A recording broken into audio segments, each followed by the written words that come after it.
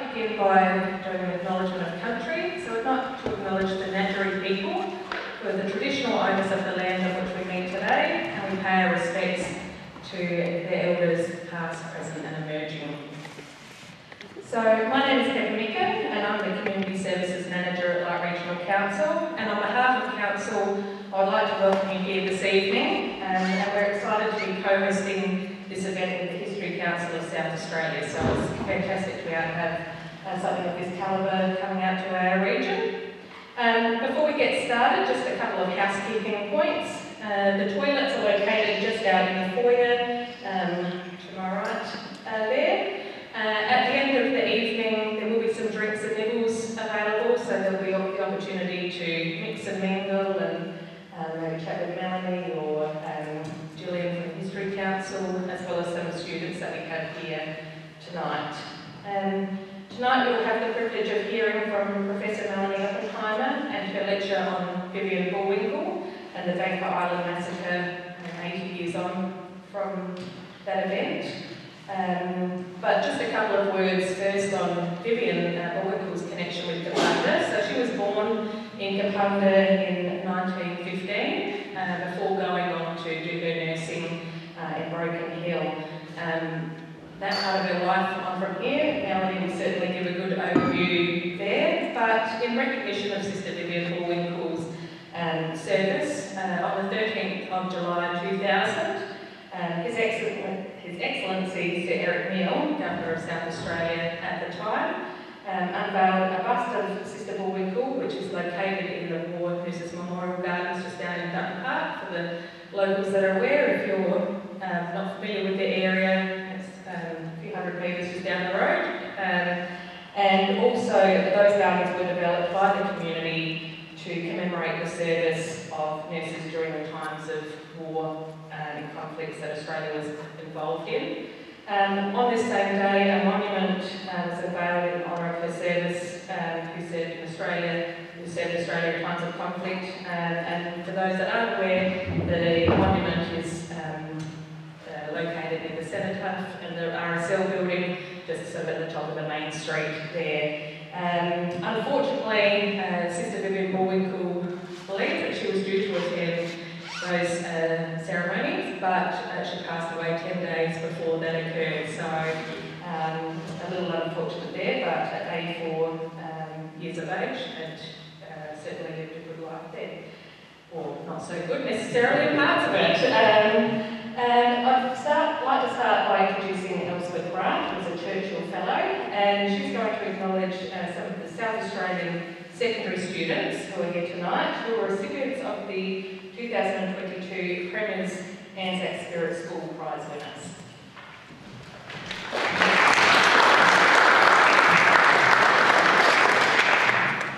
Good evening, everyone. It's my pleasure to introduce three students we've got here with us tonight. So we have Gemma Mann, Jonathan Nguyen, and Nicholas Heinrich. Yes, a lot of them will join us shortly. So they're students from across South Australia who recently got back from a study tour of the Northern Territory, where we got to acknowledge the 80th anniversary of the bombing of Darwin. To win that prize, students had to research a World War I or World War II serviceman or woman, and wrote some really heartfelt, deeply researched pieces. And then just to throw another thing their way, we asked them to, for the trip, that they had to research someone who passed away in that initial bombing of Darwin in February 1942 as well. So really glad you guys can make it. Nick's come from as far as Maitland to be here tonight, so happy girls have come up from the city. They're very interested to hear what Melanie has to say, and I'm sure they'd love to talk to you afterwards about their journey as prize winners for the Premier's Anzac Spirit School Prize.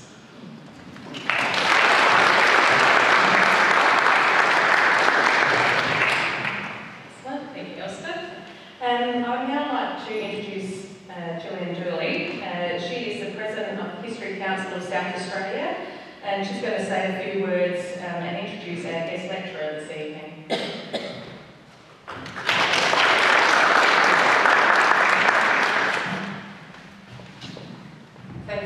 Pepper. Thank you for all you've done to make tonight possible, because, you know, organising an event at a distance like this just doesn't happen unless you've got people doing all the work actually on this lot. So thank you so much. Now I'm not going to spend a lot of time because, you know, we want to hear from Melanie, not a lot of stuff from me, but I do want to tell you about the History Council. You've got brochures on some of your chairs there. The History Council is a sort of umbrella organisation which speaks on behalf of all history and heritage issues, not only South Australian or Australian history, but that is the main interest of many of our member organisations. So we have both individuals and groups as members. So historical societies can join the History Council as an organisation. We offer a fortnightly newsletter where we can publicise, you know, anything of interest to the history community and spread the word. We offer advocacy for the history community. And one of the things that we love doing is having these regional lectures. Last year we were in Murray Bridge, and this year we're in Kapunda, which is fabulous. I'm not sure where we'll be next year. We'll have to be talking about that. So please do think about joining the History Council if you're interested in keeping in touch with history, the rest of the history community in South Australia. It's a very modest contribution, a very modest subscription. So have a look on the website and join us. But the main business of tonight is to welcome Professor Melanie Oppenheimer. Now, I met Melanie about 9 years ago when she came to Flinders University, and I was at the time the Special Collections Librarian at Flinders, and immediately I thought, my goodness, this is someone fabulous to work with, because she had all these innovative ideas about working with archives with students and things like that, so which I've been trying to get some traction with, but Melanie came to me with ideas, so it was brilliant.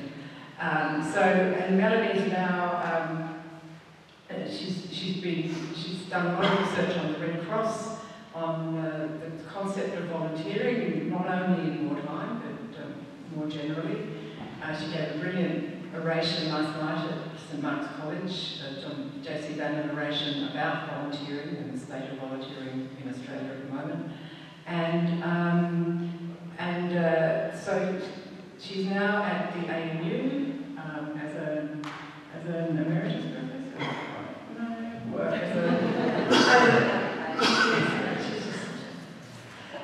They are very lucky to be graced by her presence. Anyway, so I won't say any more. It's easy to find a lot of information about Melanie if you Google her.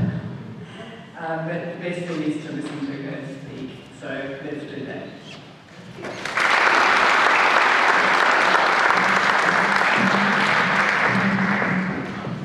Thank you very much, Julie. That's a terrific introduction. Sometimes introductions can be so boring, can't they? As we go on all this stuff. Look, it's lovely to be here in Kapunda. Even though I was at Flinders University for 8 years, I'm not sure that I actually came this way. I sort of went around South Australia as much as I could, but I'm delighted then to be able to be here tonight.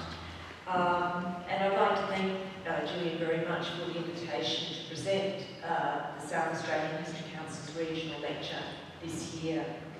Now, she asked me to speak about Vivian Bullwinkel and the Bangka Island Massacre that occurred 80 years ago this year on the 16th of February 1942. To which I agreed. Now, I've written about her over the years, largely within the context of exploring Australian nurses' war experiences. And I have a special interest in researching nurses and nursing history. But I'm not an expert on Vivian Bullwinkel and her life, and there have been many historians and journalists who have written about her. There are biographies. Lynette Silver has done some recent work about Barbara Angel, etc. Her friends, fellow nurses, fellow prisoners of war have written about her, and also Japanese historians more recently have also engaged with her, which I will talk about through my talk. However, so what I want to do tonight is to discuss the massacre, and I have to say that some of, nothing that I'm going to say per se is distressing, but I just want to sort of just to warn you that the whole kind of, a lot of what is, you know, what happened to Vivian Bullwinkel is distressing. But I want to discuss the massacre, Vivian Bullwinkel's role as the sole survivor, place the event within a broader context of World War II, and particularly women's roles in war. And then I want to comment about why it's important to remember and to commemorate the Bangka Island massacre, and the importance of remembering our wartime history more generally. And I've prepared a PowerPoint, so I hope you can see up the back. It's always good to have some images to look at. And of course, here's a couple of my books. But I first wrote about Vivian Bullwinkel in the Department of Veterans Affairs book on the left, which is called Australian Women and War, published in 2008. And I really wanted the gig to write this book because I had something specific that I wanted to say. I wanted to focus on what women actually did during wartime, not what historians would like women to have done, or what historians more recent decades consider important. And I'd also recently finished a book, and this is Oceans of Love, which is actually my favourite book of mine, which is about a World War I nurse, Narelle Hobbs. That's a story for another time, but it is a really fascinating story of a particular Australian nurse who did pretty amazing things. Now, I became irritated in the early 2000s. I often become when it was realised that most of the generation of World War I leaders had passed away, and hardly any of them were participating in Anzac Day marches. That original Anzac generation was rapidly disappearing, and probably many of you will remember that. So we, as a nation, led by the Department of Veterans Affairs and the media and politicians, we began counting them down. Many became household names, and some were given or offered state funerals, or their families were.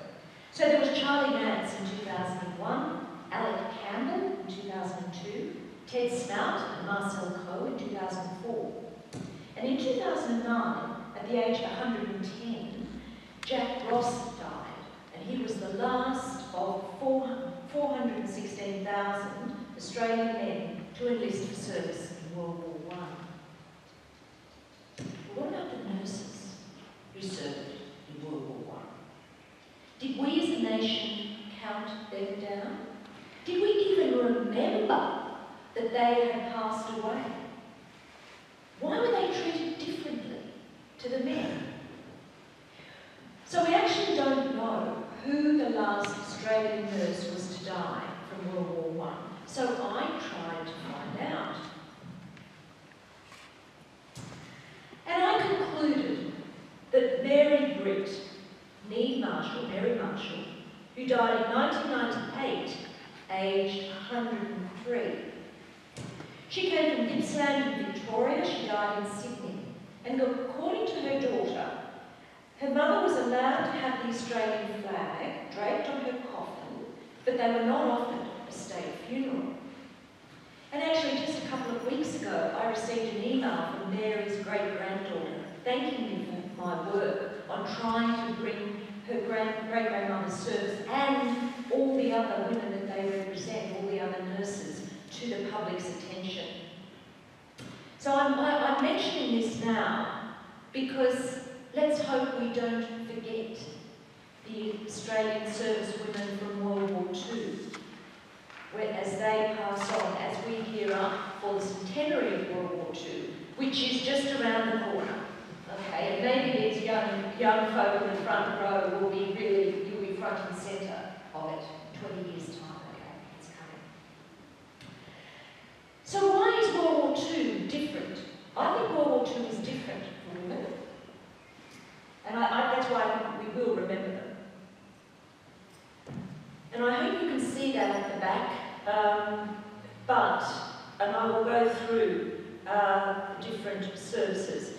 So it's different for women in World War II because of numbers. For a start, more than 66,000 women enlisted in the auxiliary services during the Second World War.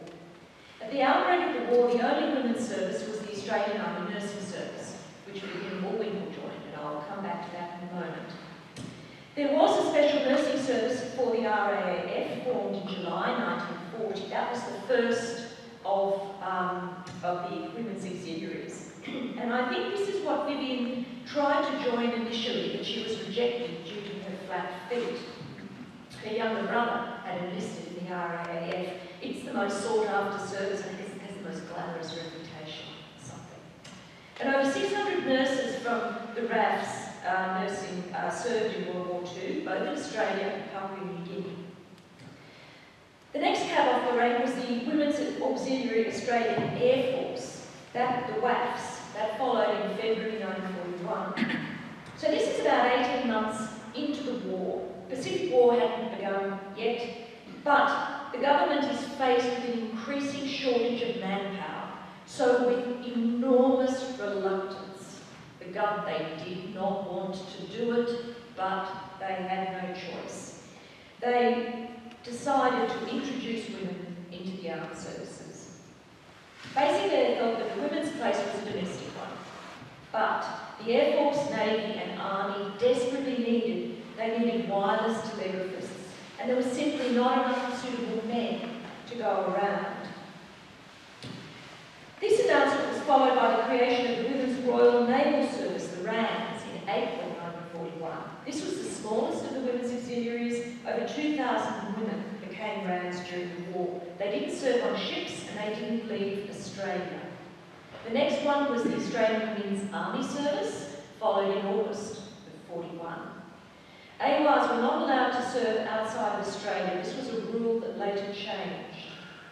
And around 24,100 women enlisted in the AWARs. The last women's auxiliary to be formed in World War II was the Australian Army Medical Women's Service, or the AMWARS, in December 1942. The Army was already employing hundreds of Red Cross voluntary aides, both in Australia and overseas, from 1941. And the creation of the AMWARS was a way for the Army to take administrative control of a huge pool of voluntary labour already operating within the military medical system. Towards the end of the war, AMWARS served in New Britain, Bougainville, Morotai, Borneo and later Japan. And over 7,800 AMWARS officially served, making it the third largest auxiliary. Now the one I haven't mentioned, but is there on that slide, is the Australian Women's Land Army, formed in July 1942. Now the reason that it is different is because it never was officially designated as an enlisted auxiliary service. And what this meant was that its members were discharged as a civilian body, and they were not eligible for the same benefits as the other women's services, and nor were they allowed to march on Anzac Day until 1985.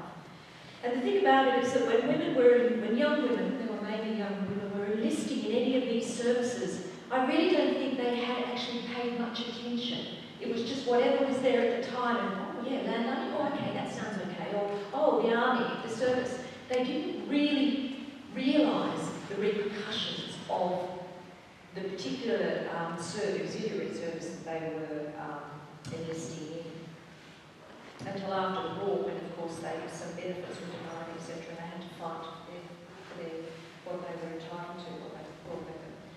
Now, of course, the Australian Army Nursing Service is the grand dame of the women's services, and it's been around since before World War I.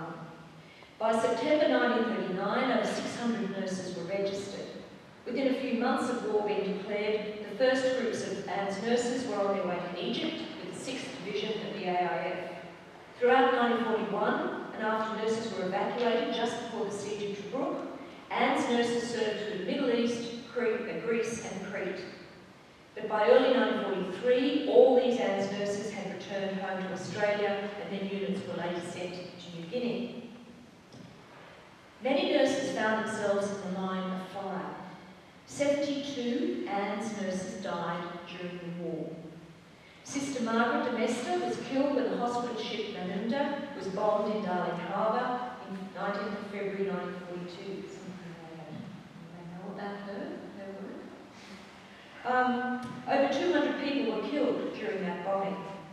On the 14th of May 1943, 11 ANZ nurses drowned after the hospital ship Centaur, sailing northwards from Sydney to Cairns and Port Moresby, was torpedoed and sunk by a Japanese submarine off the Queensland coast. And in all, just under 3,500 nurses served in the ANZ during the war. These auxiliaries gave servicewomen access to what had been the preserve of men. Many served outside of Australia. Some were interned as prisoners of war. Some died in the line of duty, equal sacrifice to their male counterparts. And that is why we will not forget them as we count down the World War II generation. However, we forget the fights that ex-servicewomen went through to gain recognition of their war contribution after the war. They were often marginalised. Now, not Vivian Bullwinkel. In this picture here, you can see her, she's on the left of the picture, and here she is marching in her uniform with her medals on Anzac Day in 1955. But many thousands of other women, their auxiliaries were demobilised as quickly as possible after the war, far quicker than any other countries like Britain or America. And women were told to go back to the laminated kitchen tables from whence they had come. The story of a group of World War II Australian ex-servicewomen and their quest to create a memorial at the Melbourne Shrine is an example of their struggles. Vivian Bullwinkel was involved in this struggle as well. In the 1940s and 50s, there was considerable tension between the RSL and the Women's Auxiliary Services. After the war, few of the women were eligible for membership in the RSL, and few women marched on Anzac Day because they felt the RSL didn't want them. So ex-World War II women's leaders like Sybil Irving, Kathleen Best and others sought to create an ex-servicewomen memorial in the King's Domain in Melbourne. Ex-servicewomen felt the shrine was predominantly a memorial to the men who had died, and the women weren't welcome. And therefore they wanted to erect a memorial to servicewomen who had died as a way for women to pay tribute to the sacrifices made. But the idea was thwarted by the male trustees of the shrine, who believed that the erection of any memorial other than the shrine in the King's Domain was inappropriate. So it actually took until 2010 that a women's shrine, a women's memorial garden, was finally opened, and I had the honour of being invited to speak at the event. And I'm sure it doesn't look like this now, but that's what it looked like in 2010. So now I'm going to provide you with a short biography of Vivian Bullwinkel. Now, Vivian is different to almost all of her contemporaries, all of those 66 odd thousand of ex-service women, because we do know about her. Some female ex-prisoners of war have written their own books, for example, Betty Jeffries, and others have had books written about them, such as Wilma Aram Young. And I highly recommend the recent book by Lynette Silver, Angels of Mercy.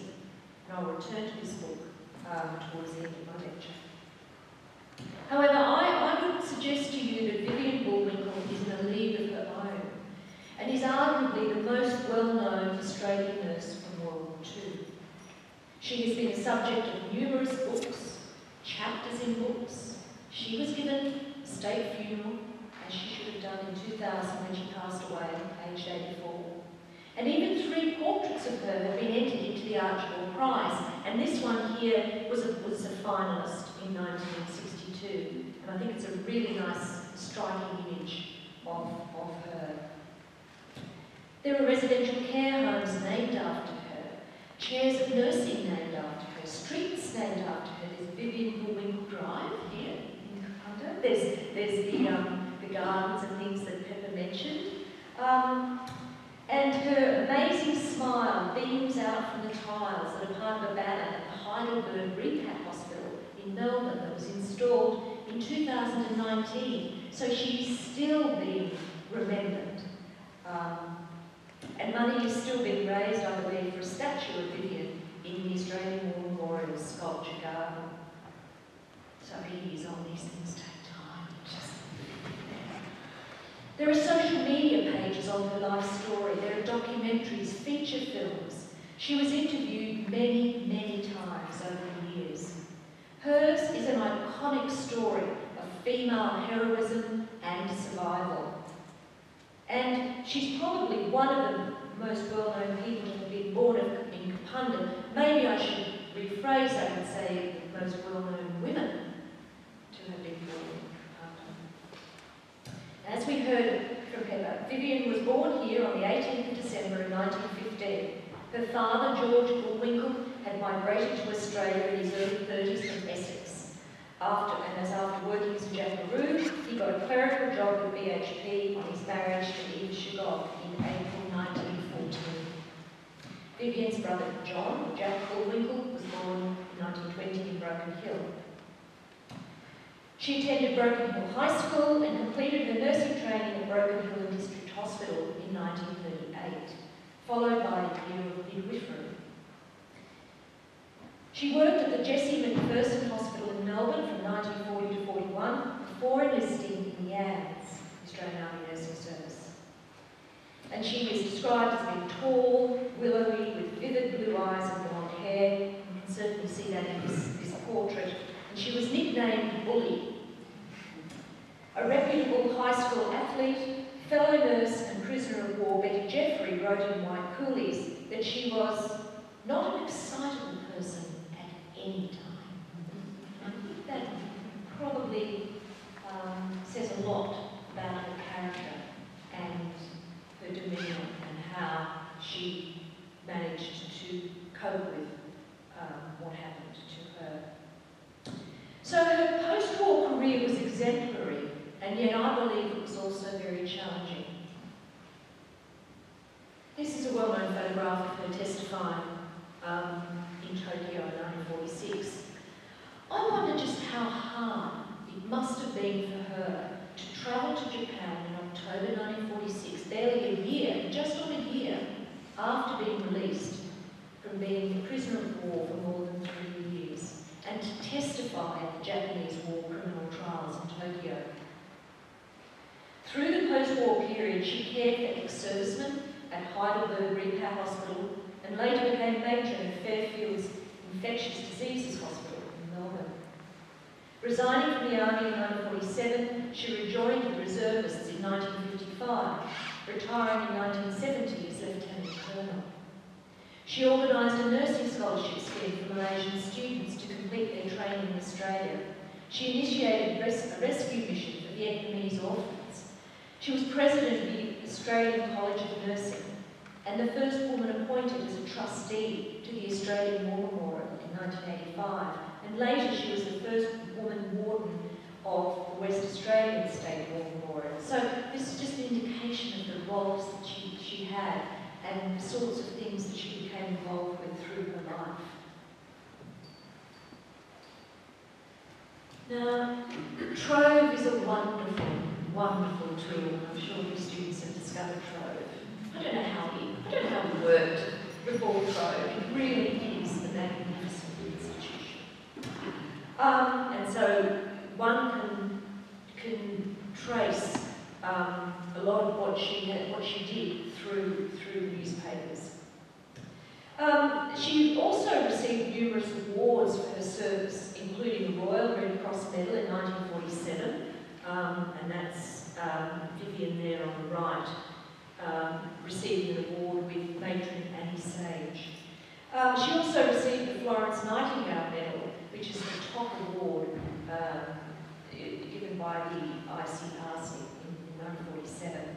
And her citation read, "Graduated from the Broken Hill District Hospital, worked during 1941 under the most difficult conditions in Malaya. She was wounded and taken prisoner. She exhibited unsurpassable courage. Her attitude has been an inspiration and magnificent example not only to her colleagues but to all Australian women." That sums her up well. She was also awarded an MBE in 1973 for service to nursing in the community, and an Order of Australia in 1993 for service to the veteran and ex-prisoner of war communities, to nursing, to the Red Cross and to the community. She was involved with the Red Cross for most of her post-war life, including Deputy Commissioner and Nursing Advisor, and she was awarded honorary life membership of the Australian Red Cross in 1992. And her name continues to be revered. For example, just in 2019, Queensland's Gallipoli Barracks renamed their 17th Brigade Precinct Bullwinkel Lines. So her memory is staying with us. She married in 1977 and she lived in Perth. She died in July 2000, aged 84. However, for her entire life, after 1945, she was always the one that survived the massacre on Bangka Island. Every time you look at these newspapers, there's always a mention of being a survivor of a massacre. And that must have leant heavily on her. She could never escape that label. She was held up as one representing the best of Australian womanhood and heroism in war. And this was what her survival and her 3 years in captivity as a prisoner of war of the Japanese, it defined her and it motivated her for the rest of her life. She was only 29 when she was liberated and returned home to Australia. She spent the next 50 years until her death working for and advocating for those colleagues and friends who did not return. So, what happened? What happened on Bangka Island and Vivian Bullwinkel's remarkable survival? Okay, so I don't know whether you can see this map, but I think maps are always quite useful. This is Hong Kong here, Singapore down here, of course Australia. So, so Hong Kong, Singapore, just there, border, and Sumatra is where we're on that. So the Pacific War begins officially on the 7th of December 1941, when the Japanese attacked the American fleet at Pearl Harbor. However, for Australians, the war had come much closer before then. Australians were still reeling from the information that HMS Sydney had been sunk off the west coast of Western Australia by the German raider Cormoran on the 19th of November 1941, with all 645 men on board losing their lives. 2 weeks later, Pearl Harbor is bombed. 3 days after that, it was announced that the British battleship HMS Prince of Wales and the battlecruiser HMS Repulse had been sunk. These ships were part of the interwar defence strategy put in place by Britain to defend the Far East. To defend us and our region, but to the British it's always the Far East. And it was called the Singapore Strategy, and it relied on British naval support being based at Singapore, and the idea that Singapore was indestructible. This was Australia's northern defence, and it went down in an afternoon with those ships. In one attack, the Japanese sent the British fleet to the bottom of the Pacific Ocean in the Far East, and the Japanese came down the peninsula, something the British said would never happen. The situation deteriorated through December as the Japanese swooped south through Malaya, capturing Hong Kong, where multiple atrocities occurred, including the raping and killing of nurses on what was termed Black Christmas, the 25th of December 1941.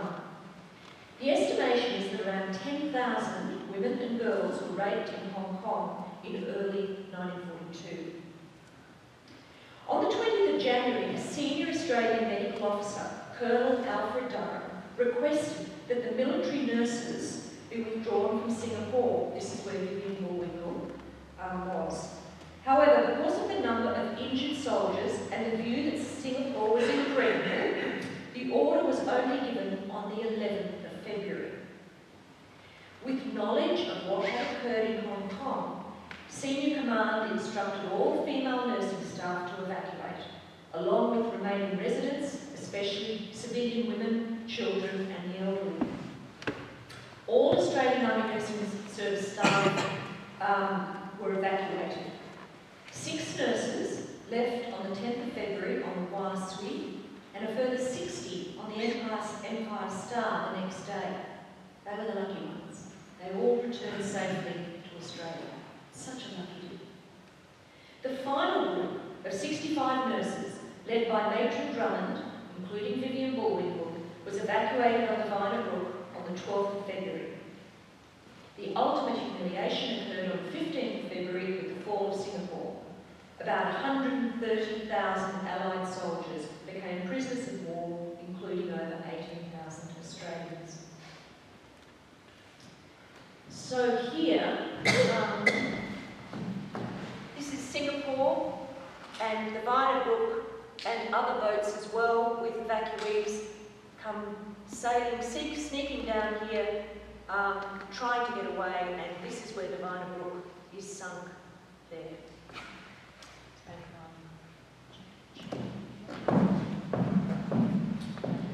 So, the Vyner Brooke reached the Bangka Strait, where it was attacked by Japanese planes and quickly sank. Many were drowned, including 12 nurses. Only a handful of ships made it to safety, and it's estimated that only about 1 in 4 evacuees from Singapore survived.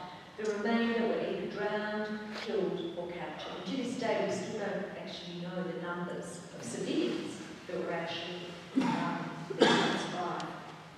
A large group made it to shore on Bangka Island and decided to surrender. Civilian women and children were dispatched to a local village and to find the Japanese who had taken the island, while the nurses remained behind with the sick and the wounded. Japanese troops arrived, separated the group, and executed the men. The nurses were then ordered to walk into the sea, and the Japanese opened fire. They just swept up and down the lines, and girls fell one after another, Vivian Bullwinkel later recalled. Shot above her left hip, because she was tall. If she had been shorter, her height helped her. She fell into the sea and pretended to be dead. Vivian and the badly wounded Private Kingsley were the only survivors of the massacre. They hid out for about 12 days until eventually surrendering. Kingsley died shortly afterwards. Vivian met up with the remaining 32 Australian Army Nursing Service nurses from the Vyner Brooke on the 2nd of March 1942. She told them what had happened. Close friend Wilma Aran said that they accepted the news quietly, swore to silence, and never mentioned it again. So those who became prisoners of war endured 3.5 years of internment in Sumatra and elsewhere. The Japanese did not follow the Geneva Conventions or recognise and adhere to the principles of the Red Cross. According to Vivian Bullwinkel, the only Red Cross passes we saw were August 1944, with the Japanese purloining the rest. And I have written elsewhere about how the Australian Red Cross repeatedly attempted to send parcels to prisoners of war, how they set up a messaging service. They worked hard to get into the camps, but to little avail. 4 nurses died in captivity at Montauk Camp, Bangka Island. 4 died at Lobok Lingau Camp in Sumatra, and 24 survived captivity, including Vivian Bullwinkel. So throughout the war,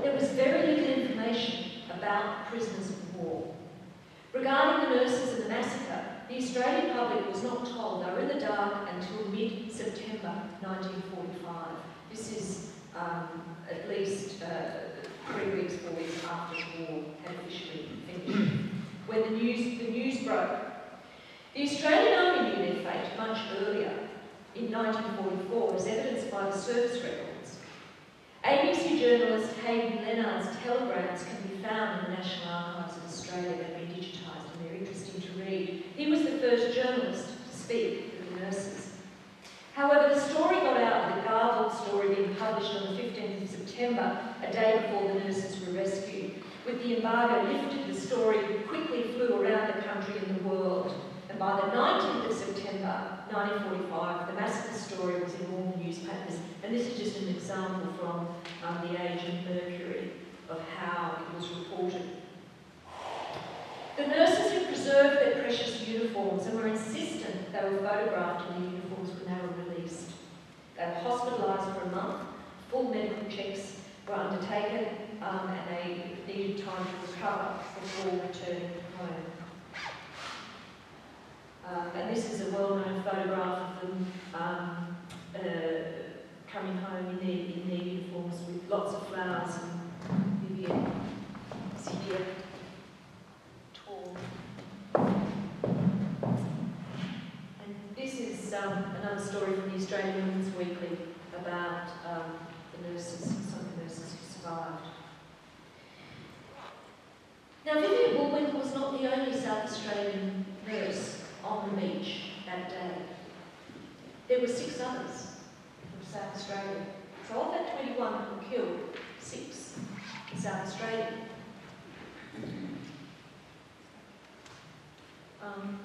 Oops, okay, so this is from my book, Australian Women in War, and these are the photographs that are in this book.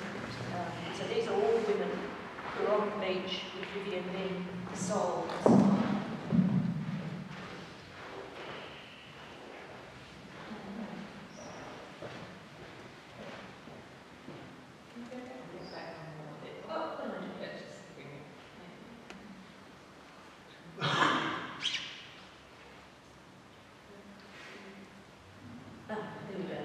So these 6, those 6 women were born in South Australia. The matron, Irene Drummond, who was in charge, was from Millswood. She enlisted in July 1940, aged 35, and embarked for Singapore in February 1941. She was the oldest of the group. Most of the nurses were in their late 20s. Elaine Balfour Ogilvie was from Renmark. She was 28 when enlistment in September 1940.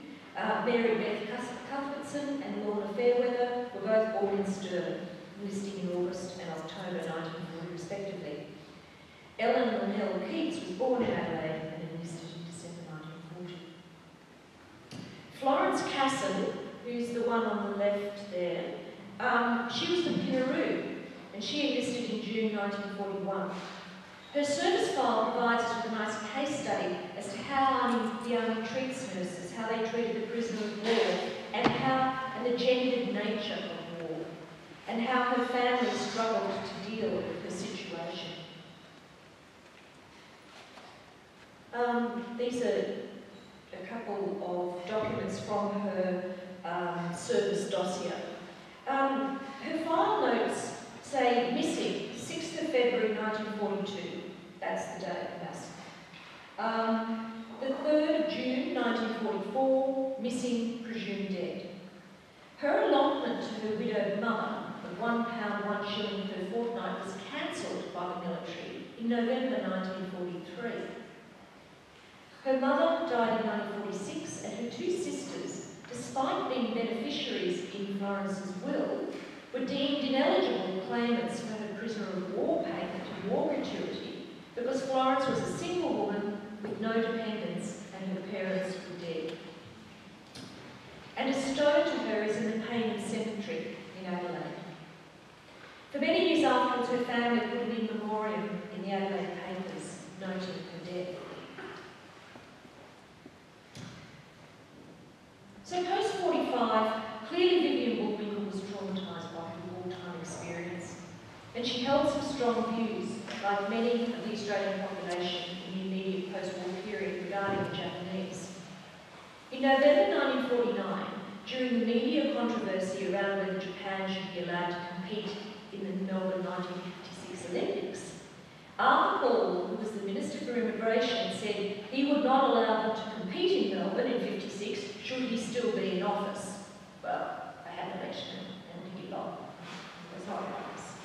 Offences came to power. But the RSL also opposed Japanese participation in the Melbourne Olympics. Vivian Bullwinkel was asked her opinion on that, and this is what she said. I know that we Australians are an easygoing, sport-loving nation, but surely no Australian sportsman can condone the actions of the Japs a bare 5 years ago in their machine gunning of defenceless women, their calculated fiendish bashing of our men, and the withholding of our medical supplies through sheer sadism. Now, it appears, I can't confirm, but I think that Vivian Bullwinkel may have had some sort of breakdown around this time.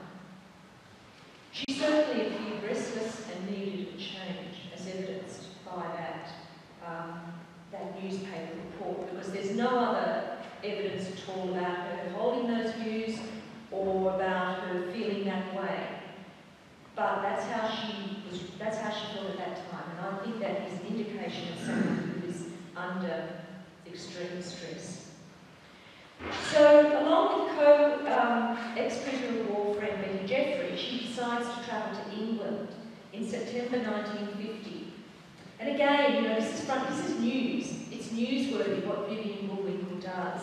And there's a picture of a smiling Vivian with Betty Jeffrey and another nurse going abroad, and it's splashed across the South Australian media. The South Australian media was always very interested in Vivian, and she described herself as a South Australian who is Victorian by adoption. Vivian and Betty were going to attend a postgraduate course in the UK on modern blood bank methods. She and Betty were presented at court, along with other Australians in May 1951, and in July 1953, as part of the coronation of Queen Elizabeth II, she led the 200-strong Australian nursing contingent.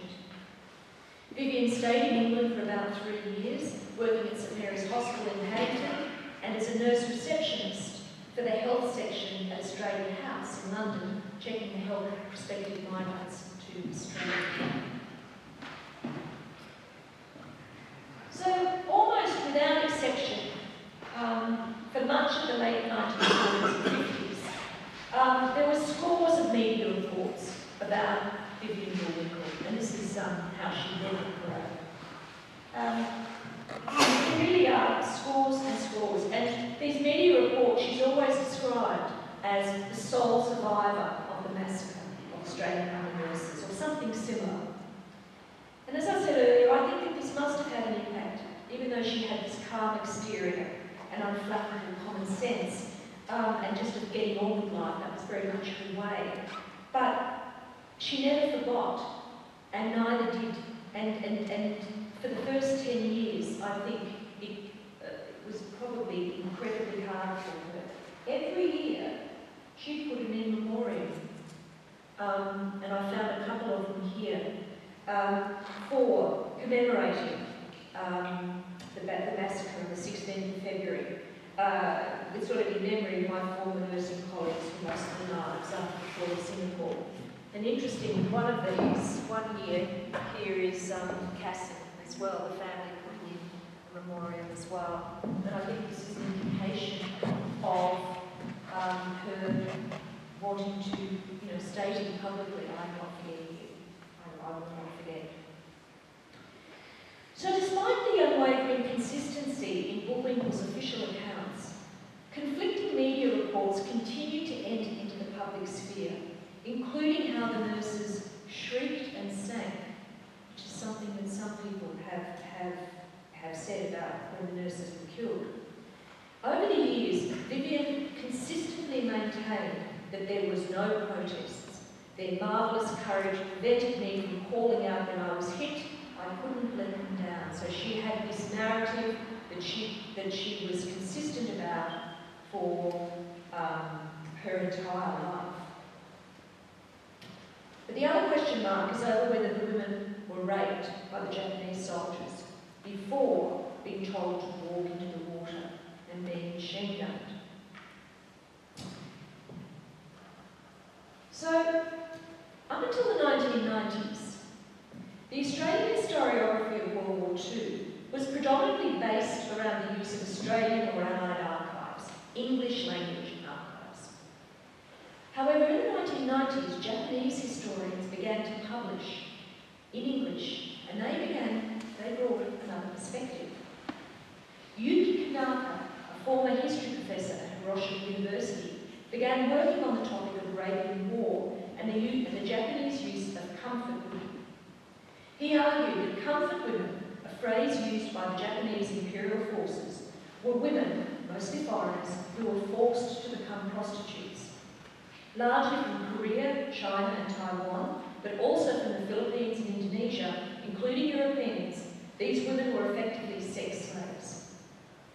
In an article published in 2019 and based on his earlier books, he outlines the historiography of comfort women and how it only became a subject of debate in Japan in the 1990s. Tanaka's work mainly focuses on the Tokyo War Crimes Tribunal and the rape and massacre of Chinese women by the Japanese 10th Army in Nanking in December 1937.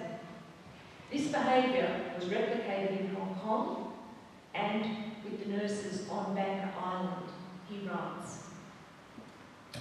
As most of the records were burnt after the war, it's hard to ascertain the extent of military brothels in the Pacific region. However, comfort stations were established as early as 1932 in Shanghai. Comfort women were treated as military supplies, but relevant documents were destroyed or hidden at the end of the war, so it's impossible, he says, to verify the numbers, but he estimates they range from 80 to 100,000 women. European civilian women prisoners of war were also used as comfort women, as Dutch woman Jean Ruffo-Hearn's Syrian memoir, 50 Years of Silence, reveals. As Tanaka writes in his book, Hidden Horrors, he writes a chapter about the Bangka Island massacre. And he says that the nurses, and this has been corroborated elsewhere, they were in their uniforms, they had Red Cross armbands, and they had raised a Red Cross flag on the beach. He questions why the Japanese separated the Australian soldiers and the British soldiers and the Australian nurses. Why did they do that? Why did they bayonet the men on the beach and machine gun the women as they were instructed to walk into the sea? And what does this signify? And he asks the question, why were they killed differently? He suggests that Japanese soldiers knew they were violating the Geneva Convention and therefore wanted to destroy the evidence. Or did they separate the men and women with the intention of raping the women? Did Vivian Bullwinkel protect her dead colleagues from the shame of being known as victims of rape?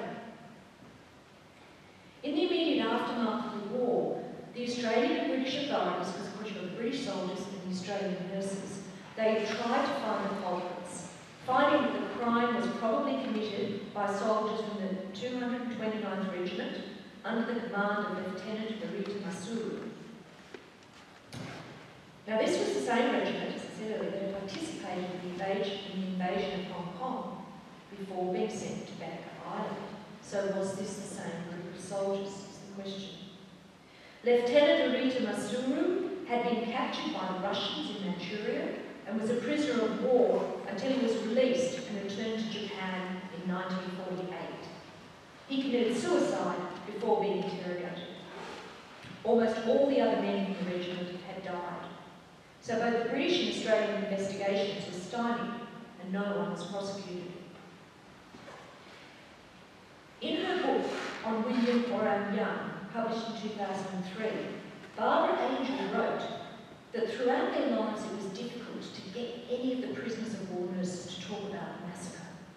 Once the pact of silence had been agreed, that silence became virtually unbreakable. Some things are best taken to the grave, Wilma had said. In a revised edition published in 2011, Angel published an appendix, The Bangka Island Massacre, by hypothesis. Here, Angel states that she waited to publish when the last of the prisoners of war nurses had passed. And based on all her research and that of the others, she suggests that the nurses were not telling the full story, and that the nurses on the Bangka Island Massacre could well have been raped.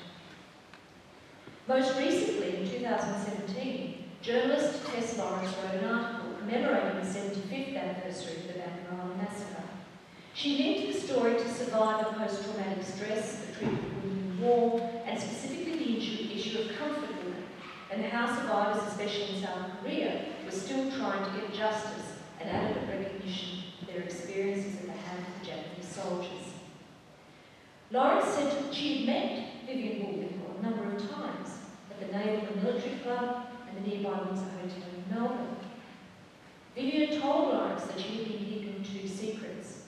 The first was that most of us had been violated by the Japanese soldiers before being shot. The second secret was that she had wanted to put this into her statement to the War Crimes Tribunal, but was ordered not to by Australian officials. They made her sign the Official Secrets Act. Now, in some quarters, this story has been dismissed as ridiculous. Why would Vivian Bullwinkel, who for decades had been so consistent in her recollection, give up her darkest and deepest secrets to somebody she hardly knew, a journalist? And why would that person sit on that story for 17 years? Because, of course, she died in 2000. As a historian, I have to ask, where is the evidence? But then we come to military historian Lynette Silver's recent work. Her painstaking and forensically detailed detective analysis comes to the fore in an epilogue to her 2019 book, Angels of Mercy. Titled Unravelling the Secret, she has left no stone unturned, and she appears to have the evidence. Evidence that includes the Japanese research that I mentioned earlier. There's also a diary of Charles Stuart Johnson, who was an Australian flight lieutenant and a prisoner of war, who describes in a paragraph of his original diary that Silver has read that on the 1st of October 1945, the recovery of Australian nurses from a prisoner of war camp up country, they all had VD and some had children. Now, this paragraph was edited out when his diaries were published in 1995. Silver goes on to cite Stoker Ernest Lloyd's evidence, because of course the massacre occurred, but there were still survivors from the shipwrecks floating around, coming to shore in the days afterwards, which Vivian, of course, didn't know about, wouldn't have known. And Stoker Ernest Lloyd says that he reported that the male bodies had been put into a pile, and he said the bodies of Australian nurses and other women, they lay at intervals of a few yards in different positions and in various stages of undress. They had been shot and then bayoneted. It was shocking. And this supports William Wilding's statement, who had floated to shore after the killings, and he saw, he says, 10 female bodies on the beach, some scantily dressed in civilian clothing, some in nurses' uniforms, and some were naked. He examined 2 of the women's bodies. One had been shot, the other killed with a sword. Silver's evidence continues of contents excised from notes made during post-war crimes investigations, dinner table conversations with a member of the Second Australian War Crimes Commission from the 1940s, who said of the Bangka Island Massacre, "There are some things about that case that I had to keep secret and I cannot talk about." And with most of the official files and interrogation reports destroyed, there remain none. However, there is also the forensic evidence carried out concerning the angle of the bullet hole in Vivian Bullwinkel's army uniform that is now held in the Australian War Memorial. And the verdict is from the forensic scientist that she entered the water with her bodice undone and open to the waist.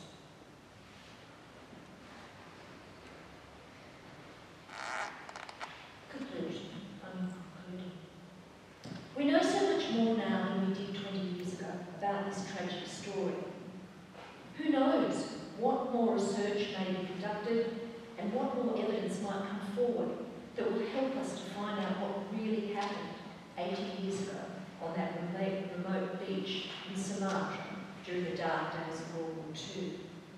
In this instance, all the witnesses have died, but it is the job of historians to continue their work, to continue to pull together the evidence, to analyse and assess new information as it comes to hand. That is our job, that's what we do. Australians have been obsessed with this story of the massacre of 21 Australian nurses by the Japanese and Vivian Bullwinkel's heroic survival since it was announced to the public in September 1945. It was one of the worst war atrocities for women in uniform and wearing the Red Cross armbands to die in a way that was unthinkable, especially for family and friends of the victims. Yet to be raped was a fate worse than death. Social attitudes at the time, the fear and loss of reputation, means that the conspiracy of silence that bound Vivian and the other prisoners of war were she told, keeping that secret until their deaths. In 2019, when I was in Japan at the University of Tokyo, a visiting chair in Australian Studies, there was a film called Senjugenzo, which is about comfort women, released by Nikki Tazaki, and I recommend it to those of you who are interested in this topic. It was highly controversial in Japan. Evidence, if it's needed, that this is still a real and raw issue for Japan and for Korea. It hasn't been resolved, the issue of the comfort women, with many South Koreans still dissatisfied with their treatment. So in many ways, the story of Vivian Bullwinkel and what has happened on that beach is part of a longer conversation, I think, that we need to have about war, the role of women in war, the gendered nature of war, how rape is used as a weapon, the secrets, the shame, the survivors, and those that do not survive. But it's also about our history, Australian history, and how our history is shaped, and how it changes over time. With each generation, we ask different questions. We have different perspectives. We see our past differently. Thank you.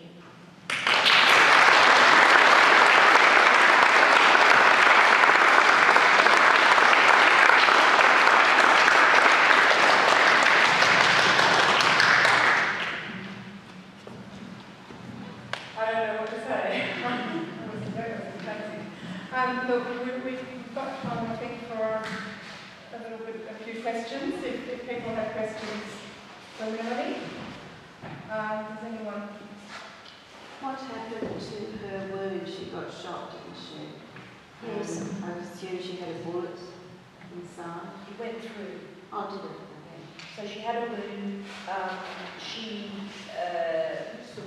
She was there for 12 days. Oh, sorry.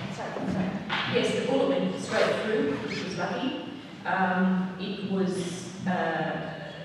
she actually looked after herself, she tended it. And when she eventually surrendered and was taken prisoner, she ensured that she covered it up because she felt that if the Japanese found out that she had survived that massacre, that they would, so she, that was one part of the silence, was that we don't talk about that because it might, the Japanese might not take lightly to that. But she healed herself, basically, with the nursing expertise. Yeah. Do we know what happened to the bodies and the remains of the 21 women? I don't know. I don't know whether they were buried or not. The question. Sure, sorry. It was about what happened to the bodies of the 21 women on the beach. And the answer is no, we don't know. So they were either floated out to sea. No, we simply don't know. They have no grave. Memorials and that. Yeah. So there's less places to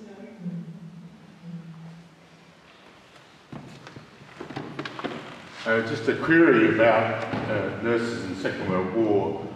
I'm familiar with the Montevideo Maru incident, And there was a contingent of nurses on that boat, and they all perished with, well, there was 1,008 Australian soldiers and nurses on that boat that were perished when it was sunk by an American torpedo off of the Philippines, and they were involved in the overrun of Rabaul.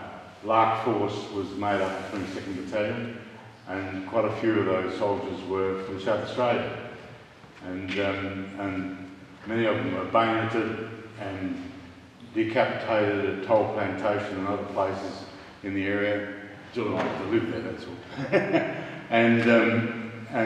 But the nurses there, I'm not sure how much recognition they had, because they suffered, you know, terribly, and then to be locked in the holds of a ship that was sunk and just perished at sea would have been just horrific.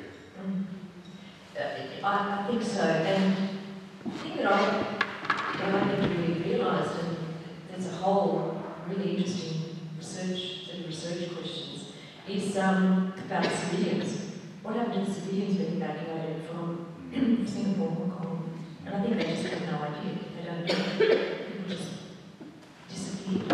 It's something with war. Yeah. Yeah, I've got a question. So, Vivian service is amazing, and post-war service is amazing as well. How does it frame Australia-Japan relationships moving forward? So, what happens? What comes next? How does this frame our relationships? I think that we have accepted, I think that our relationships today, and for many years actually, have been quite civil and respected.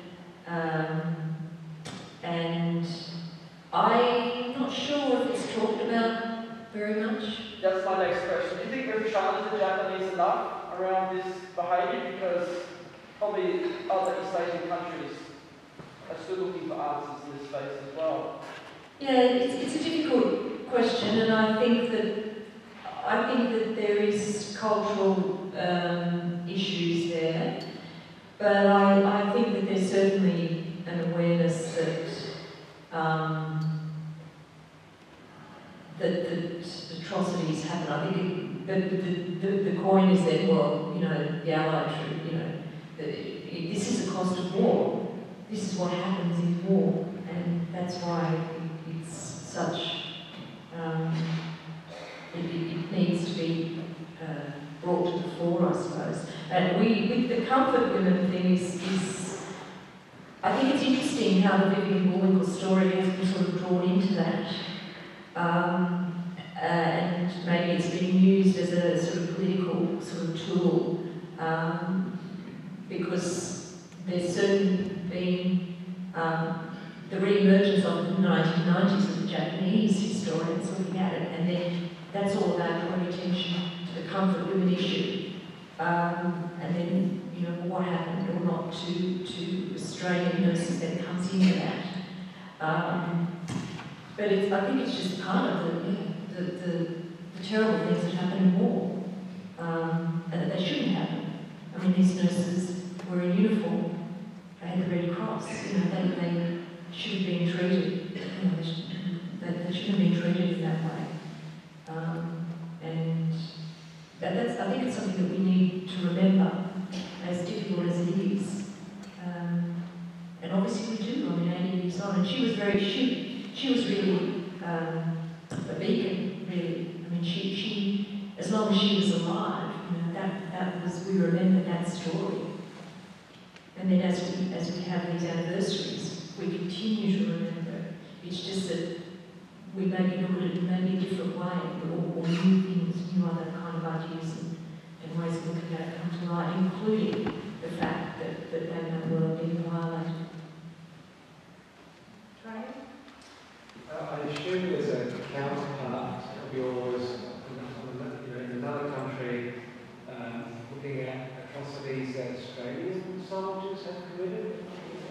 Do we ever, as the Japanese have looked at the country, do we ever explore Yeah, I think that there's quite a lot of work on that sort of thing, but that's where this is actually quite unusual for something. I mean, even with the ship being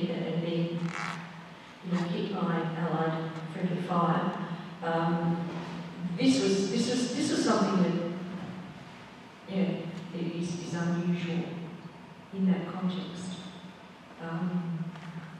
I think, but historians do look at it. But the fact of being able to open up to be able to open up the Japanese archives really gives us a wonderful different perspective, and it's really important, I think, to have that exchange. Because what comes out of that is that recognition that war is evil, war is bad, and we all behave the same, unfortunately. Yeah, that's right. Okay, I think that we're harrowed enough. And so it remains for me to say thank you so much. This is something that Greg brought from Laura, especially for you, and to say thank you so much for coming and doing this for us. Oh, it's my pleasure, thank you. I love jelly juice.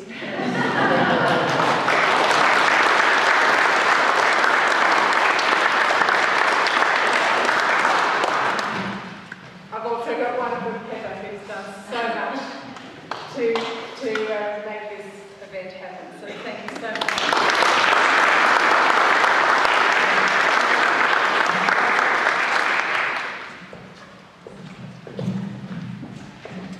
Thank you very much, Melanie, and also Gillian and the History Council of South Australia Executive Committee for making this happen tonight. I think it's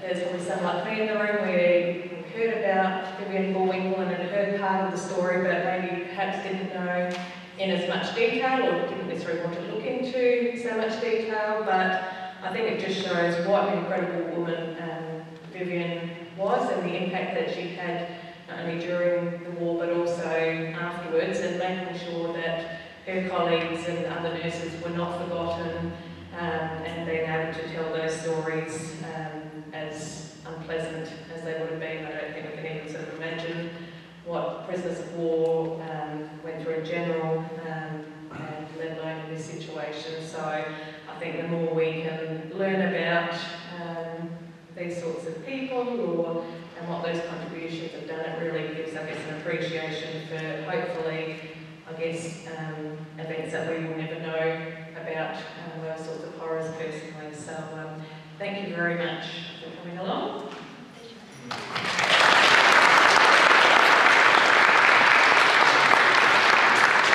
And just a couple more thank yous. So thank you to Gillian and the Exec Committee, who we've got members here this evening. Also to Elizabeth Grant for helping to make the connection and get this happening here, and also organising the 4 students to come along, who I'm sure will be glad to meet and mingle and tell about the research that they have done. And I think it's fantastic that we've got, the younger generations coming through and learning about this history, but also, I guess, being able to do that in the 21st century and make it so that history can keep going on and those stories can be learned. So thank you for coming along, and also to my colleagues from my Regional Council for helping set up and put this on, and also some drinks and nibbles that will be available